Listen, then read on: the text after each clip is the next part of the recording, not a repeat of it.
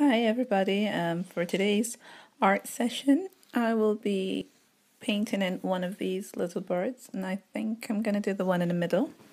So I'll just cut that out so that I don't get paint over the other ones.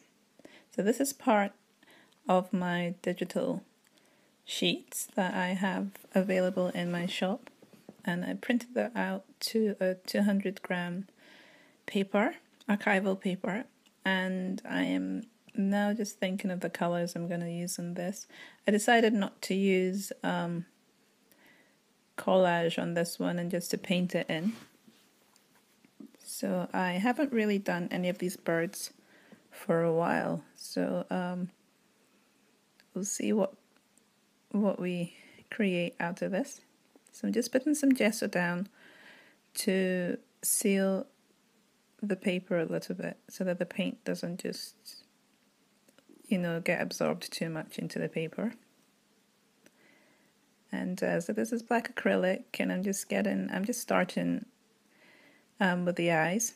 Sometimes I do this so that I can get a feel for the character through working on the eyes. So, and also technique-wise is just to get some areas down that I know I'll need to come and work on in more detail, and to get that paint to dry.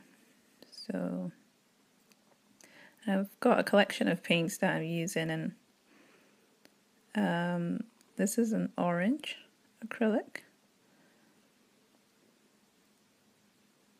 So I'm just mixing it in, and you can see it's kind of mixing a little bit with the black on the eye there. But I never mind colors mixing, because it kind of carries the whole character across the whole thing. So, I mean, you can have paintings where you want to be very specific, and you can either use your embossing heat gun to dry it in between, or you can kind of do a layer and leave it till it dries before you put on another layer. So I've also been actually using the acrylic retarder, which helps to keep the acrylic as moist as possible for you to add another layer of paint and maybe blend it in. But so that's been helping to keep the acrylic dry for a little bit, moist for a little bit longer.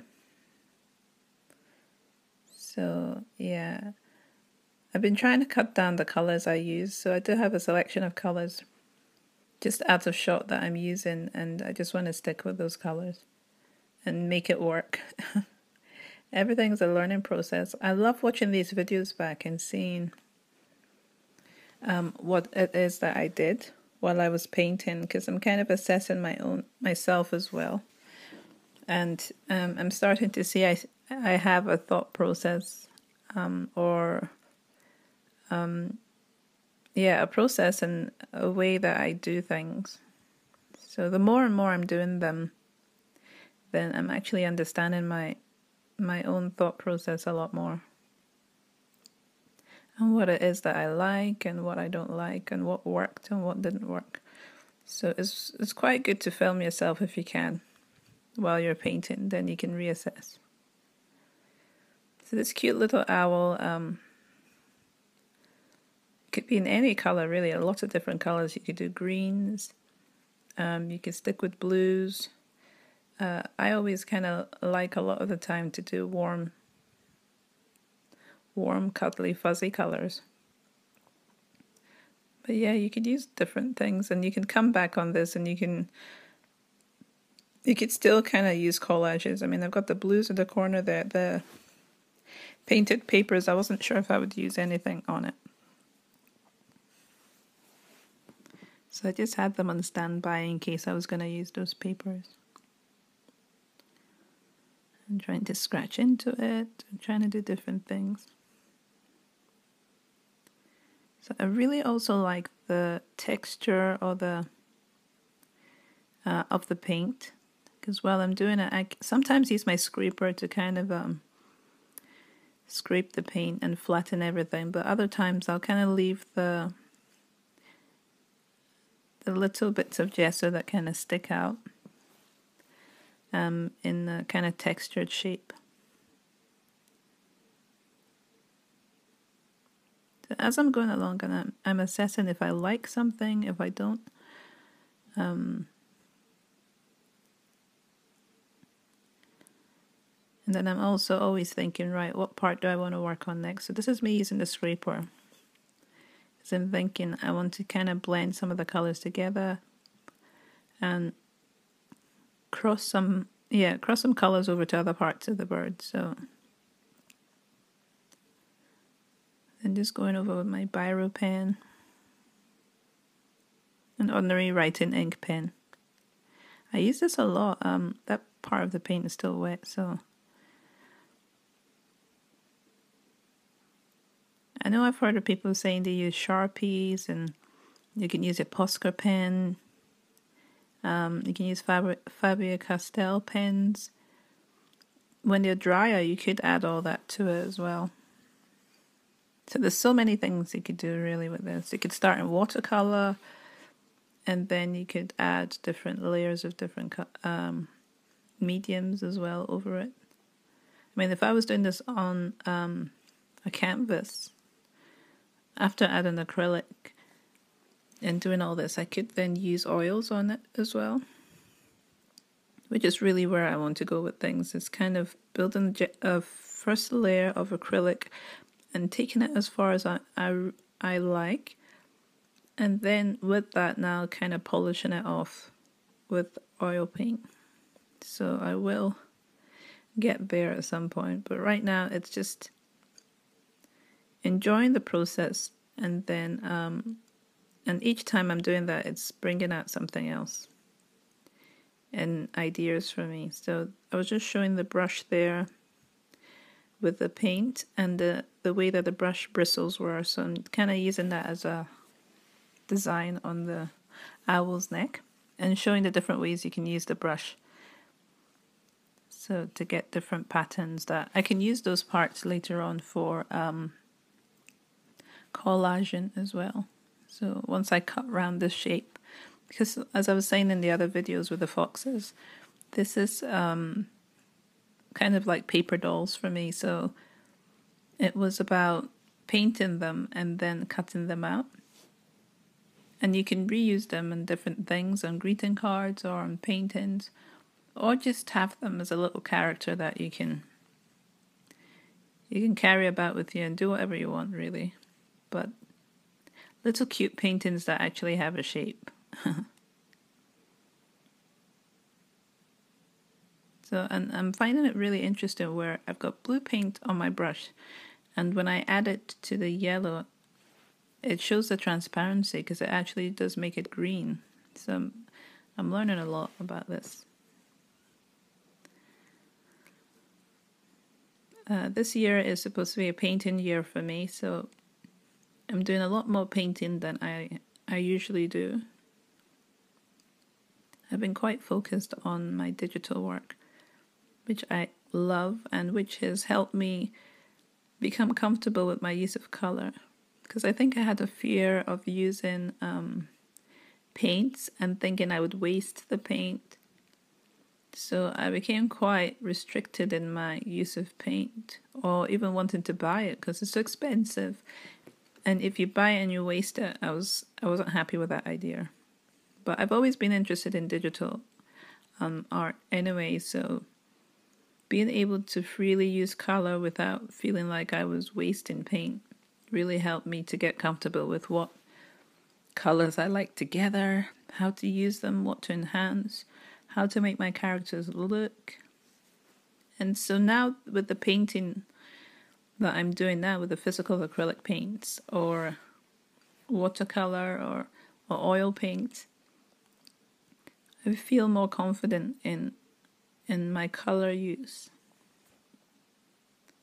So just putting the eyes down, look how it changes straight away as soon as you put the reflection in the eye. It's like the little character just comes alive. So these whites I'm just putting to kind of show reflection. It's so cute. It looks ready to say something to us, really, this owl. So I like using the back of the brush to put that kind of thick textured scrape in onto different areas. I mean, that's one thing when you're doing digital work and you have the different brushes and they give you different effects. I'm trying to currently work out how to do that similar idea with my actual paintings, and I'm trying to scrape with different things and trying to see what it looks like, and not being afraid to do it as well, because you can paint over things. So I love that, it looks really cute. So you can see what I've done with the digital printout. And it's just building the layers, and the more and more we do this, then we just get better at it. That's what I have in mind, to keep practicing and practicing, and then I won't even realize that there's a style in there, or that I'm improving, probably till I look back. But yeah, this is really cute. I really love it, and it's a lot of fun. It's very easy to do, so I'll have those on my shop, and as well as other ones. And I mean, it's obviously easy enough to do your own sketch and just to paint it. With the digital sheets, is the idea is of, first of all, it's quite stylized, but also if you wanted to just print it out and try different colors and things, it's quite easy to do that as well. And once this is colored, there's so many ways that you can use it. You can get like maybe a color photocopy, and you can maybe adjust the size, and you can use it for tags or for greeting cards or paintings, or yeah, and put a lot of different things on it actually. I love it, so cute. The colors and the texture closer up. Just looks so yummy. And as always, trying to cut it out while it's not dry. Not the best idea.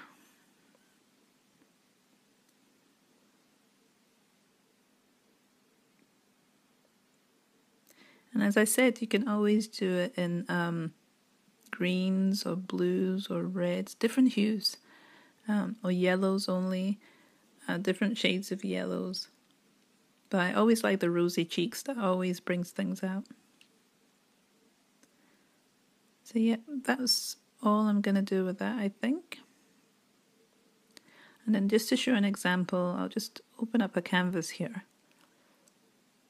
And just show you how you can place it on a canvas. I mean, on the background you could maybe have just plain white, or you could put on tissue paper, you could glue tissue paper on, like one color, or you could create a background, and it doesn't have to be in the middle, it could be to the side as well. It could be on a tree branch, and this is like similar to the fox, so you can do the same as well. Just place it in the background, place it on the canvas, or create a background for that as well. I like it on the white, actually. It's quite nice. So just doing landscape because this is a bit longer. So yeah, those are the different ideas that you can do. You could do more than one on it. So it doesn't have to be just one. So thank you for watching me create this little owl character, and I'll speak to you soon. And please subscribe for more videos and more updates.